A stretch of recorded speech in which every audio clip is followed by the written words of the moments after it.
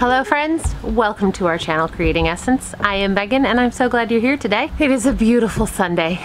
We've just finished watching church online, had a nice big homemade breakfast together, and we're gonna take another bite out of the gardening. Yesterday my amazing husband helped me get those raised beds planted over there, and we picked up a cattle panel for trellising from Tractor Supply right before they closed. And now we're gonna plant some beans. So this is just a standard cattle panel. It is 16 feet long and 4 feet high, which is perfect because our beds are 4 feet wide. Just gonna take a few of these and use it to fix the cattle panel into place. We can certainly pop them out and move it in the future if we'd like to.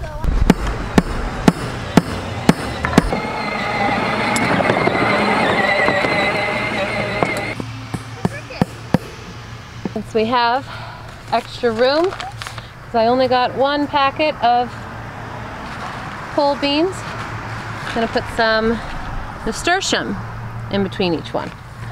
So they'll climb up the trellis too.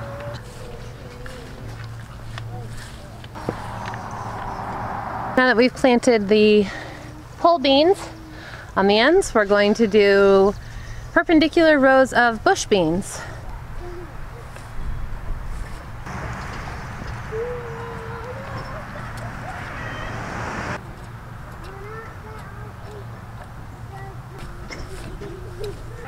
So in this one, we're going to plant the dragon tongue bush beans. We are going to do provider bush beans on this side, okay?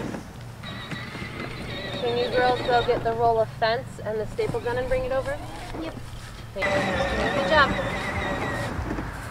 And now since there's going to be plenty of room in between those two outside rows, and it would be tough to pick a third middle row, I'm going to put some calendula in the middle row.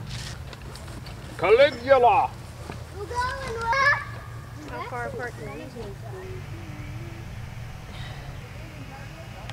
be? Oh, I'm eating all the soil.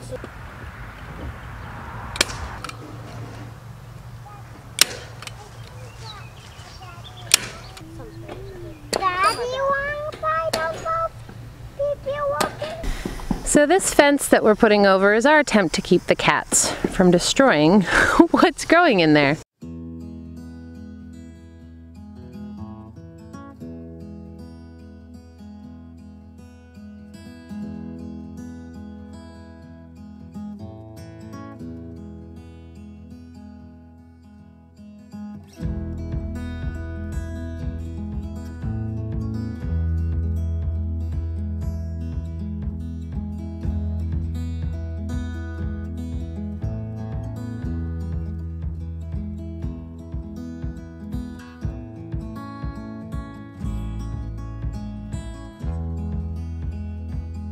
And now for the pretty flower in the middle row for this, we're gonna do some cotton.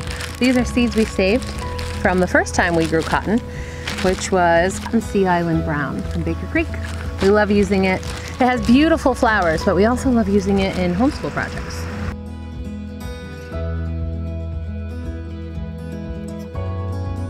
When the plants sprout and are big enough to handle it, we will smooth out the bed and knock those hills of mulch down against the stems of the plants. But right now, we're just giving them extra space to sprout.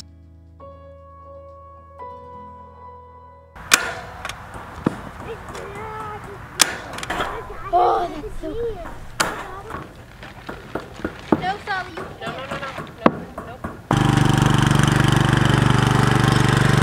The beans are planted. Now we're gonna hop over to Bee Island real quick and plant some of our flowering things. Most of the medicinal herbs had to be started from seed indoors and are not quite ready for transplanting, but we can direct sow a couple of things like poppies and more cotton. One little bowl of cotton that got left out, probably bloomed late last year, so we didn't notice it. First we're going to put in some American Legion poppies. poppy seeds are so tiny that we're just gonna leave those uncovered because they will have sunk down in far enough to grow. Yep, we have some lemon balm.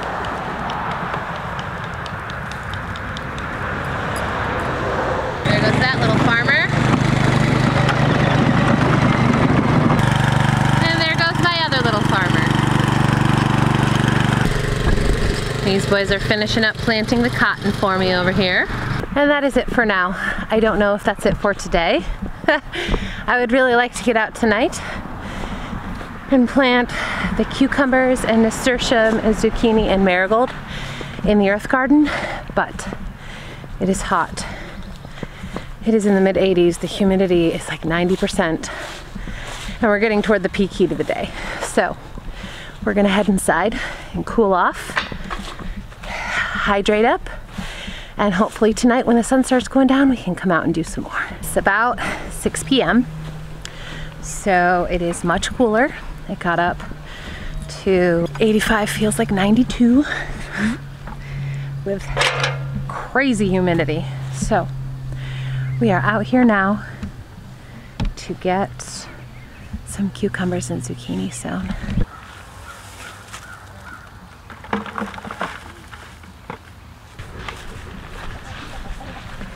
We are getting started on cucumbers. We have compost here, leafy compost. It's broken down from a little mini hoop house where we had the chickens. And now we're going to plant Tokyo green cucumbers. I plant my cucumbers in hills like this, and I do 3 per hill,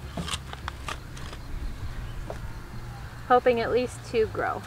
We use these white plastic trellises that we stake into arches for our cucumbers to climb around on.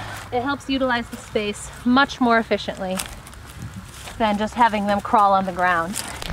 Now that we have this in place, we'll do another hill of cucumbers right here.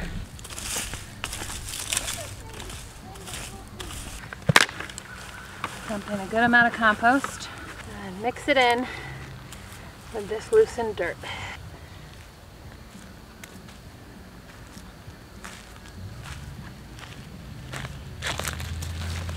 Now in between each set of hills, we're going to do a little hill of nasturtium. Cucumber beetles are really not fond of nasturtium, plus nasturtium flowers and leaves make a great salad green, so they're useful in multiple ways.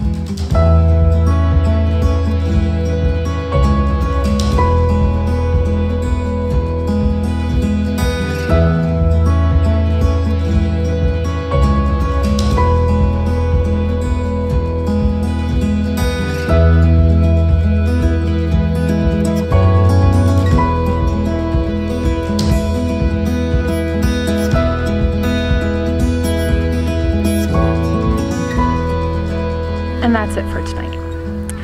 I am too hot and tired to plant anymore. But we did get the cucumbers and nasturtium in, so that's something. And we got everything done this morning before lunch. Those are a couple of great chunks out of the planting. Thank you all so much for hanging out with us today. As always, if you like this video, give us a thumbs up and subscribe to hang out for more. We'll see you again tomorrow.